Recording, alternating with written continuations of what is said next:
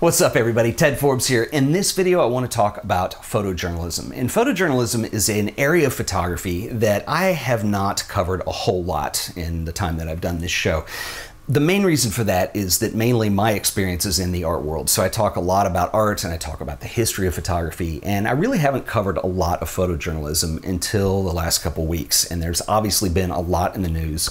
And last week I did a video on this picture, and it's a picture that has made the rounds. It's been kind of covered to death, and I'm not going to talk about it in this video because I did a whole video on that, and I'll put a link to that if you want to go see that. But I was asking the question in the video, is that image iconic? And I really left my own opinion out of it, but my opinion actually is that I'm not sure that it is. It doesn't feel like it to me, and that has nothing to do with the subject matter, what's being said in the image. It's a very strong image. It's a great picture, but we won't know whether things are iconic or not until 20, 30 years have gone by and we look back at a certain time, and then that's when you're able to tell if something's iconic.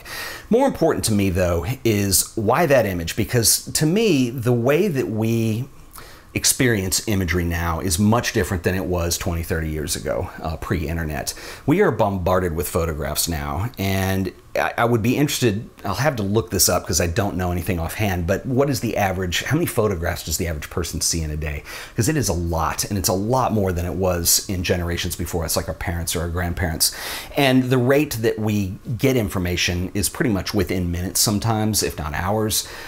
Everything is sped up and there's a lot more of it. And the way news works is, you know, things happen in the world and news agencies pick it up, and there definitely is a herd mentality around a lot of that. And if you think of it like this, there is, I call it a window of attention, and it's the window of attention that people have, and you're not going to get everything there. So that's where we come up with the headline news, and everybody kind of covers the same things on here, but this window of attention or headline news is what we decide is going to be at the top of the news hour. For instance, it's the headline stories, or it's the front page of a website or the front page of a newspaper, and that's the headlines.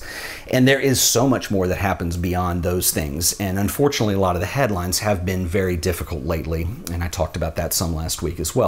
But this weekend, just for the fun of it, I decided to go through, there's several news media outlets that do, you know, the photos of the week on their websites, people like New York Times, Reuters, and I went through because it's not something that I am in the habit of doing very regularly. And in going through, really nothing further back than about July 9th, so the last couple weeks, there were two things I was struck with. One, how amazing the level of talent in the world of photojournalism is now. I mean, many wonderful images. I mean, I was really blown away with the quality that I was seeing on these.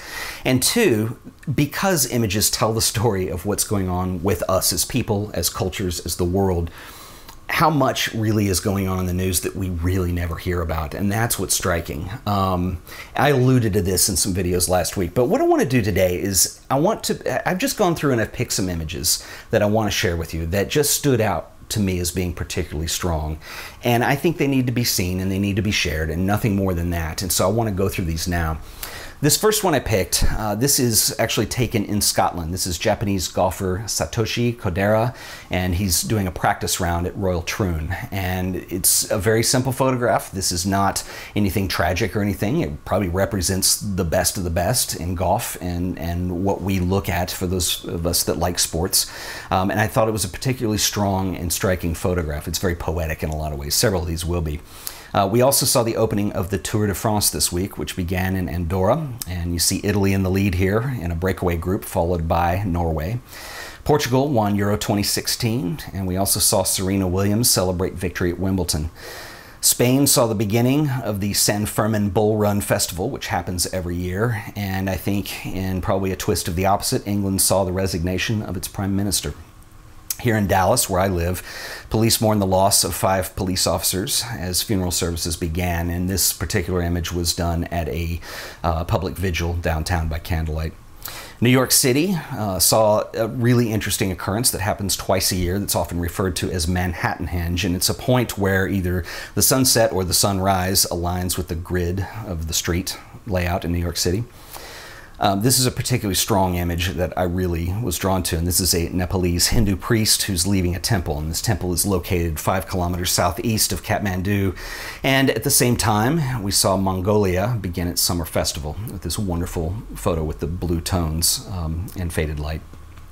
This next image is really interesting. This is two dancers getting ready for a performance, which is actually in Durban, South Africa, and they're there to entertain the Indian Prime Minister as well as the Zulu King.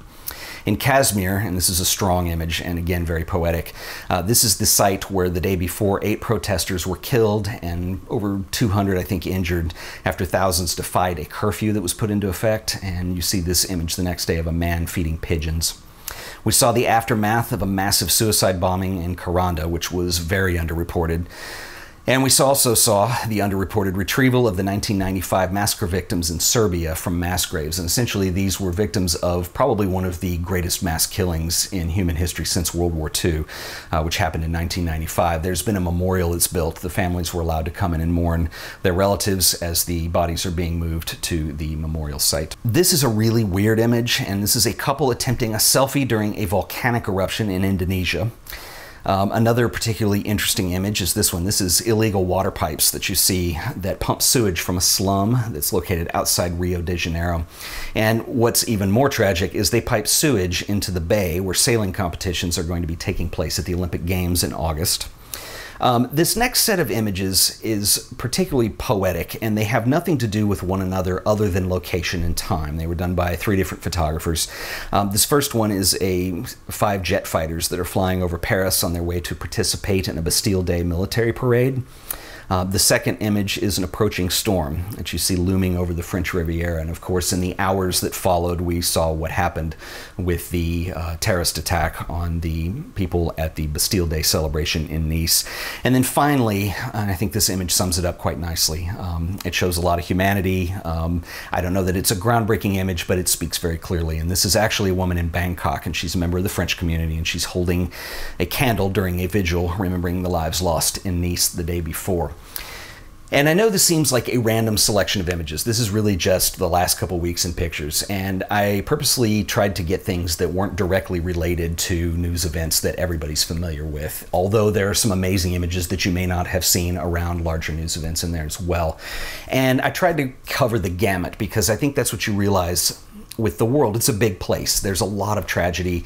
And there's also things that are very inspiring, and really there's all shades in between. And I think this is what really kind of caught my attention the most. I didn't cover everything I wanted to because this show would be really long. I didn't talk about situations happening with the Congolese or in the Sudan, or I mean, there's some really grim stuff that's happening in the world. And I'm not trying to be doom and gloom or anything like that. What I'm trying to do is show you the quality of photojournalism and some of the things that mainstream media does not make clear or share with us. And I think that this is a good venue to do that, maybe. And this is what I want your opinion, and I want to know what you guys think, and I want you to leave me a comment on this. Is this something that you'd like to see is more a part of the show? I don't cover photojournalism on a regular basis, but I think sometimes maybe doing images of the week or every 2 weeks or something like that might be interesting. And the whole idea behind this is just to simply show an awareness of what's going on in photography today and in the world today, because I think photography, that's the subject. It's part of who we are, and it's part of what our culture is. So I want to know what you guys think, and if this is something that you'd like to see me refine a little bit more than I did today. This was just kind of a smattering of images, but like to see me cover more. I think that photojournalism tends to get covered only when there is, you know, possibly things that have gone wrong, like the Steve McCurry scandal with Photoshop. And I think there's so much more to photojournalism than that, and something that I'd like to do. And if you'd like this video, please remember to like it, share it, subscribe, and I will see you guys in the next video. Until then, later.